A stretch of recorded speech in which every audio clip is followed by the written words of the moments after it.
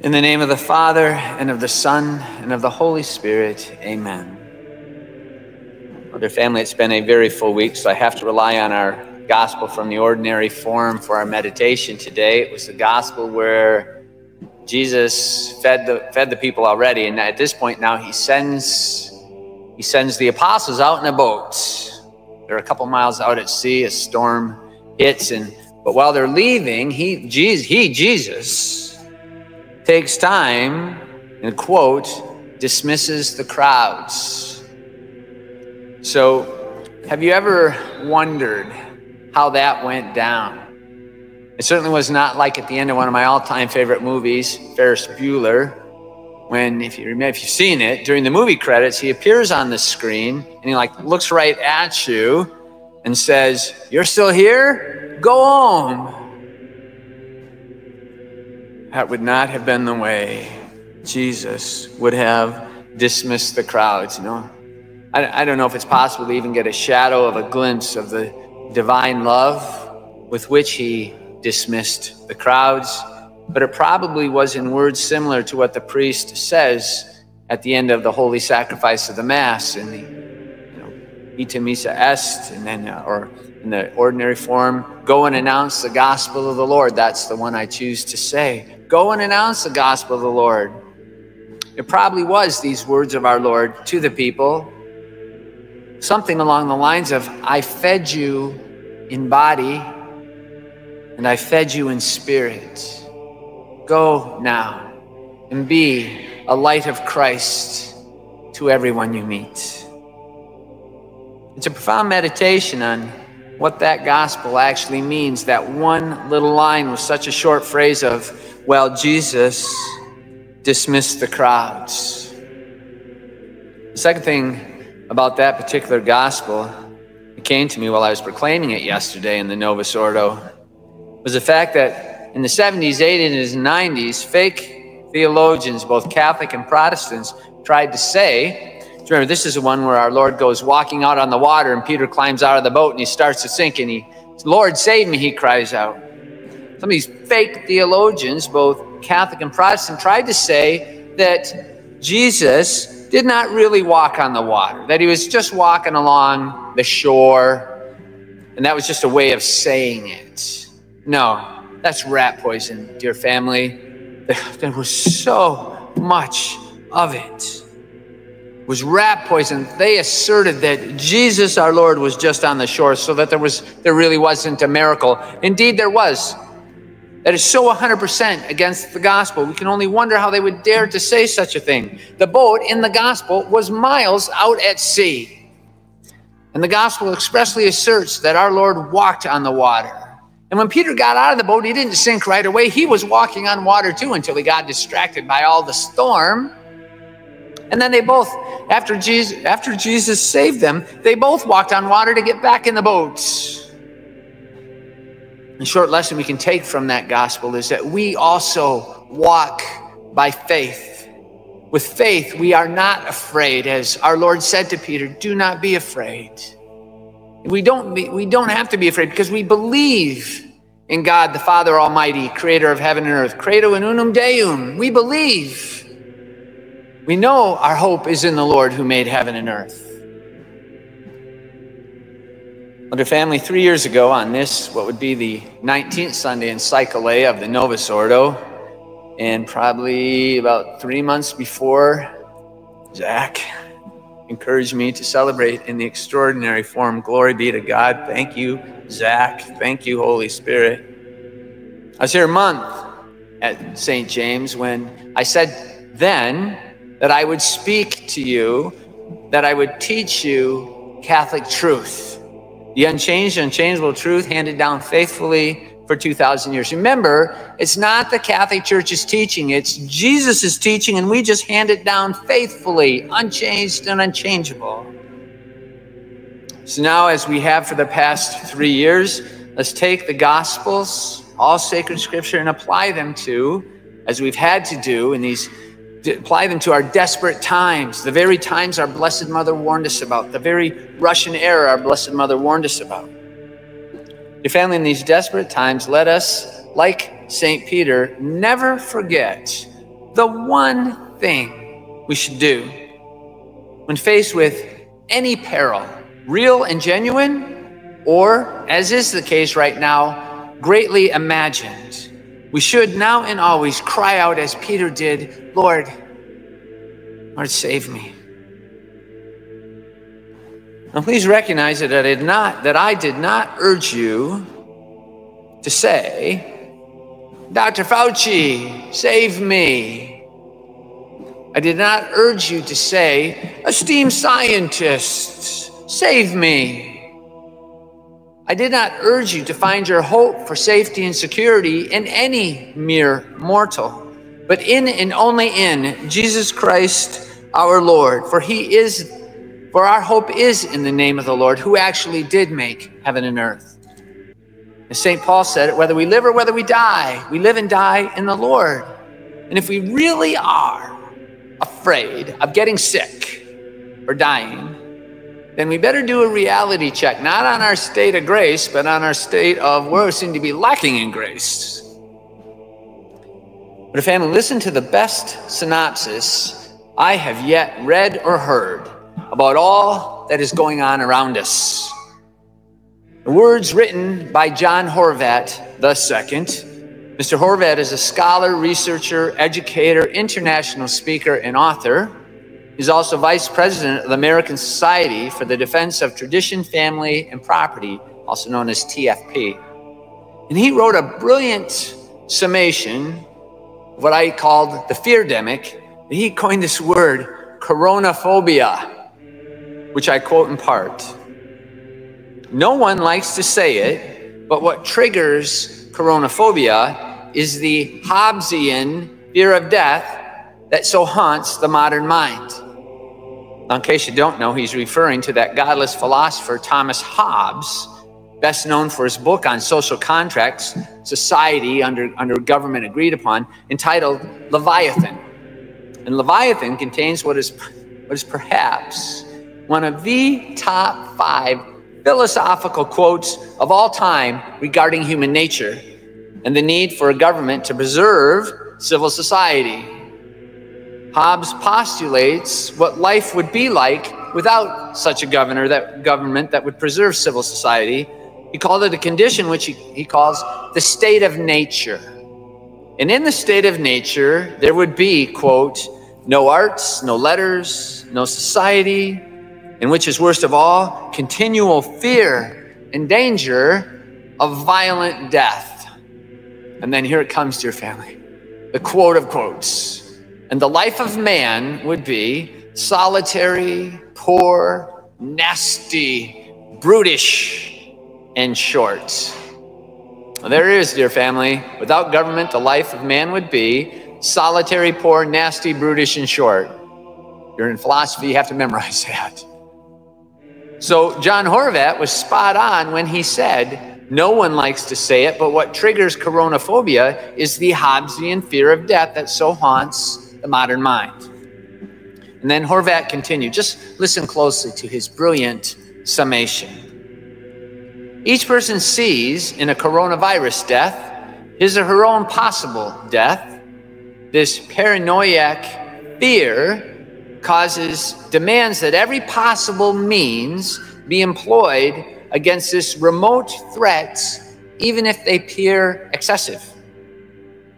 This desperate drama creates conditions in which people will even give up rights and liberties to avoid catching the virus. That's my sarcasm, not his. Coronaphobia is caused by a society where the enjoyment of life is the supreme value. That is why the full might of the medical establishment must be mobilized with such passion. Everything must be done to prolong the lives of those who still enjoy life and have little thought about the hereafter.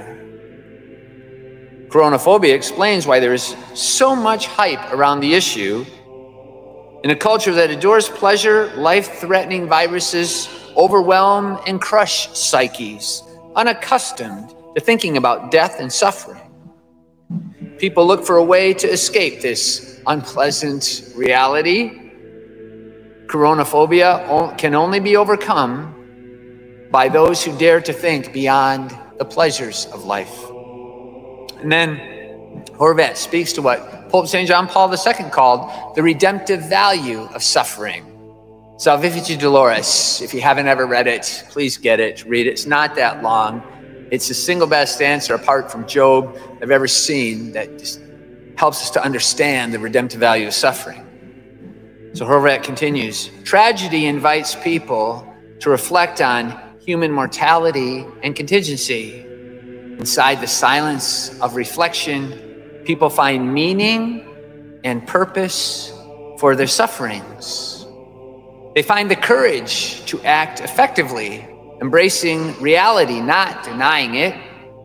Above all, tragedy leads people to trust in God and his providence. He continues, the limitations of a purely secular society are made patent when tragedies of this sort strike. Humanity is left to its own devices and finds them woefully insufficient. Throughout history, when faced with tribulation, the faithful have had recourse to God and have found solace and aid. That is why the church has always played such a great role during times of calamity.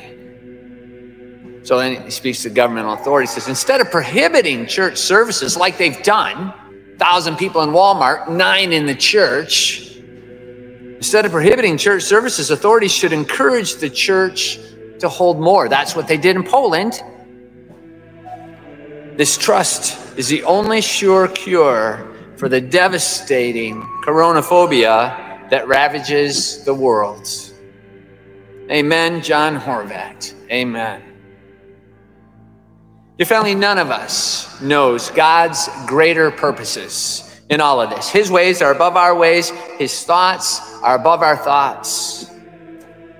So, though it be human nature to be sorrowful over the sickness and loss of mortal life, it is diabolical to dispense with God in any way, shape, or form and place our trust in science and scientists. So, well, how can we expect anything different, Lord, when we let them throw Jesus and throw prayer out of public schools in 1963? We're reaping what we sowed. We're seeing it, and all the people all around us going nuts over the coronaphobia. Your family, it's through faith. Not that we blindly accept any storm and not do anything about it, but it's through faith that we can endure any storm, come what may, in a reasonable and rational way. And in our human weakness, the thing we need most when we're in the midst of the storm is Jesus in our boats. Well, all of the above, I just encountered this past week with a 30-year-old who gets Horvat's words on the one hand, but who is stuck, totally stuck, because he does not yet reach out to Jesus like Peter and cry, Lord, save me. Well, providentially, I ran into him. I was visiting his parents, didn't know he was going to be there, haven't seen him since at least before ordination, and we entered into a conversation about these desperate times, and I swear, I don't think I started it. The conversation all came down to this. This person, not some mere spoiled kid, no, but someone who was educated, such as it was at Marquette University, and had about a decade's worth of work experience. And this person, who hails from one of the holiest families I've ever known in my entire life, is oriented toward mortal life, not toward immortal life. Consequently, he represents the many out there who insist on putting his whole trust in fallible scientists and scientific models instead of turning his eyes upon Jesus, and ignores the truth that come what may, our time on earth is short. It could be tomorrow. It could be tomorrow. We don't know. It's going to come like a thief in the night for any one of us. Our time on earth is short, but eternity is a very long time indeed. Wherefore this person, however, is 100% acceptable of any and all restrictions imposed by scientists, even as he acknowledged that there's no end in sight ever for this or any other pandemic. And even as he acknowledged that there is no end in sight for the ever-increasing restrictions, and is very content to let it all just evolve. Listen, between the 7:30 and the 9:30 Mass, I saw where the head of the Federal Reserve in Minneapolis wants to literally shut down the entire economy for 6 weeks. Just shut it down, 100% shut it down. But what does he expect us to, how do we expect to pay for food? What are we going to do when we're all trapped up 6 weeks, cooped up again? This stuff that we're seeing in Seattle and Portland, that's just small potatoes. Listen, how about if every one of you who have bills, how about if I go get my Monopoly game and hand you a bunch of Monopoly money and say, hey, go pay your bills with this. That's what the Federal Reserve is doing. This $3 trillion they've already spent is Monopoly money. It's as worthless as Monopoly money. What does this guy think we're going to do for 6 more weeks of absolute total shutdown? Is he out of his mind? That's not in the script, by the way. Monopoly money. Listen, dear family, it's Monopoly money. Those little checks we're getting in the mail is not backed by anything. It is Monopoly money. Anyway, this friend was content, even enthusiastic, to let all these restrictions made by unelected bureaucrats, we didn't elect the guy that's head of the Federal Reserve, made by unelected bureaucrats sitting in or those ones that are sitting in the physical health department, evolve as they saw fit, without questioning the godlessness of the schemes, without questioning the myth of physical health, or the obsession with life, which is here today and could be gone tomorrow. He was stuck in the Hobbesian fear of death. He was stuck in exactly what John Horvat said. Hear it again. Each person sees in a coronavirus death his or her own possible death. And this paranoid fear causes demands that every possible means be employed against this remote threat, even if they appear excessive. And this desperate drama creates conditions in which people will give up rights and liberties to avoid catching the virus. Coronaphobia is caused by a society where the enjoyment of life is a supreme value. It's not a faith approach. Heaven is our supreme value. First, last, and always, it's heaven. Then, as Horvat continued, that is why the full might of the medical establishment must be mobilized with such passion. Everything must be done to prolong the lives of those who still enjoy life and have little thought about the hereafter. Dear family, in what was an entirely impromptu beginning to the infamous homily of May 12th, I spoke of thoughts that had struck me while showering up and getting ready to come to Holy Mass on a Tuesday morning. How it came to me in the morning shower, how everyone was so afraid of dying. And the answer that came was, quote, this quote from May 12th, that they don't believe in the afterlife. So the reason why they were clinging so tenaciously to making sure that nobody gets sick, they're afraid of dying. But we are not afraid of dying. Hopefully we are in a state of grace when we do, because something better is coming. But for godless people, the godless left, the socialist, communist left, Hollywood, etc., they fear dying because that's all they have. End quote. Back to this providential run-in with the 30-year-old.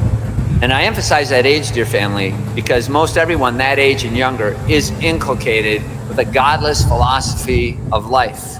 So get it straight, the sheer number of such voters running around, living life with that philosophy, they're perfectly content to take your freedom, especially your religious freedom, and throw it into the dumpster. Be afraid.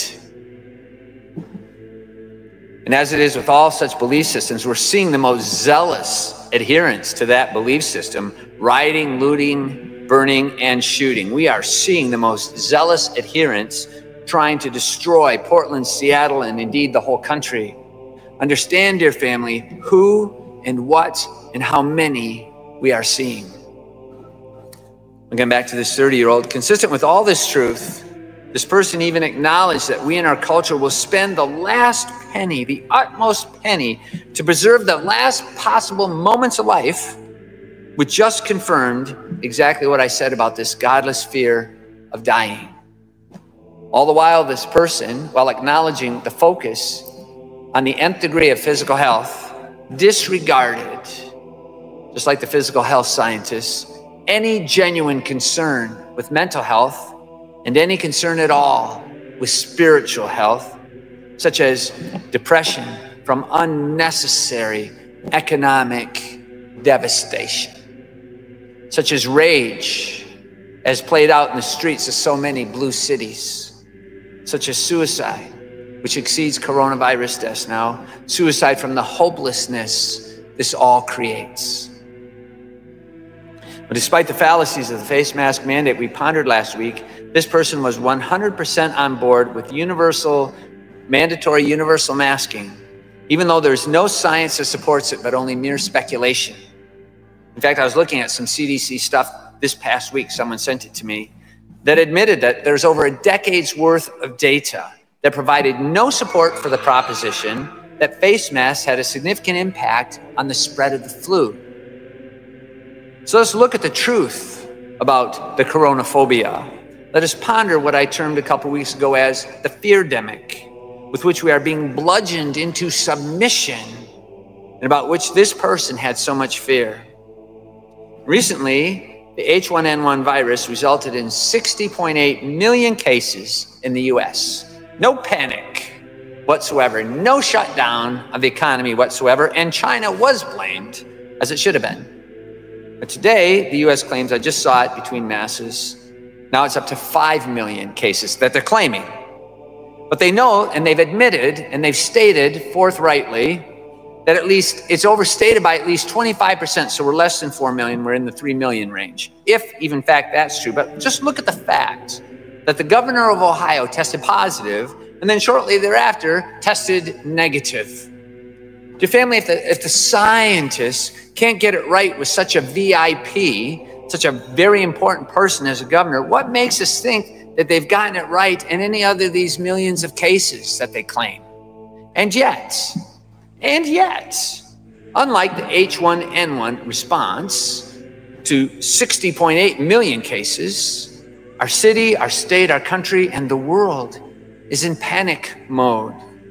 And not surprisingly, instead of blaming China, from whence it came, and who lied about it, left-wingers are blaming Trump. Some stuff you just cannot make up. Now, please, note, dear family, some people out there have complained about alleged politics in some of these meditations. And when they do, when you hear them complain, just quote them, the great Pope Benedict XVI, who was the head of the Congregation for the Doctrine of Faith for about 21 years under Pope St. John Paul II, and then was himself elevated to be the Vicar of Christ for 8 years. Pope Benedict XVI said, quote, "The church is not a political power, it's not a party, but it is a moral power. Therefore, since politics fundamentally should be a moral enterprise, the church in this sense has something to say about politics. Therefore, dear family, according to Pope Benedict XVI, when politics and politicians act in an immoral way, we most certainly do have a duty and an obligation to speak up and speak up about it. And when the Russian error bludgeons us with governmental control of every aspect of our lives, lived in community with others as it's supposed to be, the church most definitely has a duty to speak up and speak out. And failure to do so leaves the faithful without moral guidance in the midst of these desperate and dangerous times. By the way, dear family, when so many people out there express distrust for bishops who ostensibly are guided by Almighty God's highest morality, why on earth do these same people put so much trust in earth princes? In earth's princes, godless scientists who are not guided by Almighty God's highest morality. So let us, through the grace of God, get our heads on straight by taking that gospel passage of Peter climbing out of the boat, walking on water in the midst of the storm, and applying it to everything that is going on around us. And just one sentence from that sacred scripture: should have been, should be now, and in the future always should be at the forefront of our minds. Peter left whatever safety might have been in that boat, and he started toward Jesus. Then he took his eyes off Jesus, and he started to sink, and he cried out, "Lord, save me." And immediately Jesus stretched out his hand and caught Peter and said to him, "Oh, you of little faith, why did you doubt?" Dear family, when it comes to faith in the midst of the storm, why do we doubt? Even if the storms actually threaten our lives. And dear family, it is a lie to say that COVID-19 threatens our lives, because it does not. When 99.75 or roughly about that number recover with most without even a sign or a symptom, that's not a threat to our lives, such as requires the shutdown of the globe and the intense suffering, mental and spiritual. It's not a threat, it's a lie. But even if the storms actually did threaten our lives, even if it did, well, every pandemic before or after will cause some loss of life. I mean, welcome to the world after the fall of Adam and Eve. It is not paradise anymore. Death came into the world. We can't avoid it. So let us, in the midst of any threats to life, and more importantly, our threats to faith, especially the Russian threat, which is far more dangerous to our eternal souls than COVID-19 ever could dream of being. Let's keep our faith and hope in the Lord, who actually made heaven and earth.